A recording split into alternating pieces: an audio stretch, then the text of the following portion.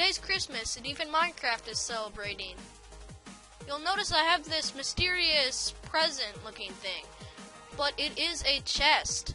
Yes, that's right, Minecraft has changed all the textures of chests and double chests to look like presents for this Christmas. If we go over to this Christmas tree I've decorated, you'll see there are 4 command blocks underneath. That's what I want to show you about. You may have noticed those color-changing Christmas stocking boots that I was wearing at the beginning of this video. That's what those 4 command blocks are controlling. If I go into survival mode, you'll see that they're not only changing color, they're increasing and decreasing, they're changing my armor points. So they're actually changing to different types of boots.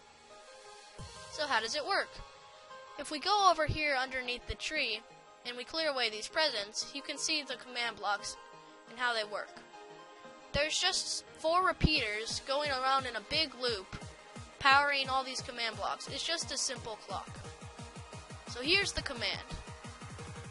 Replace item entity at A, which is targeting all players that are on that Team Christmas. You don't have to have that team, but I figured on a server, you might not want everyone to have the colored boots. You can replace that with whatever team you want. So it's replacing the slot.armor.feet, which is the boot slot in your armor, with leather boots. The leather boots have been dyed, or their damage value has been set to that, and this is a display name is Christmas Stockings, and the color, those numbers is the color cherry red. The same command is used in all 4 command blocks, but slightly different. This one replaces the leather boots with golden boots. And this one replaces it with diamond boots.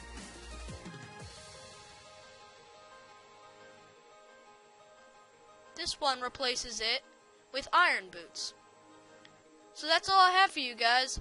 I hope you enjoyed this Christmas special and your own Christmas stockings in Minecraft.